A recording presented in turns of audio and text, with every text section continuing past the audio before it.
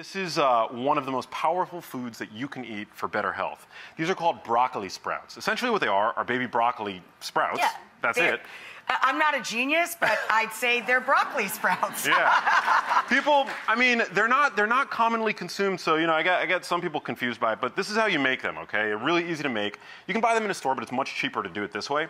You take broccoli seeds, you put them in a jar, you put some water in the jar, just like that, and you let it sit for 12 hours, okay? What that's gonna do is it's gonna activate the seeds. And then you can put a sprouting lid on top of it. Right.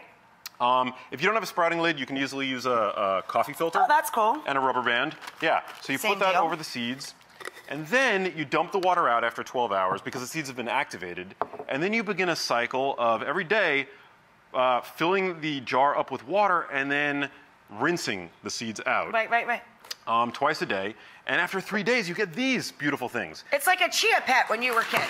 Yeah, exactly, yeah. But Rachel, so here's why these are so special, okay?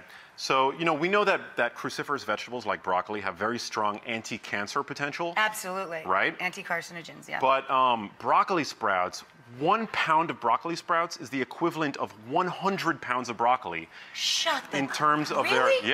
in terms of their anti-cancer potential. Wow. Especially in regards to one particular chemical called sulforaphane.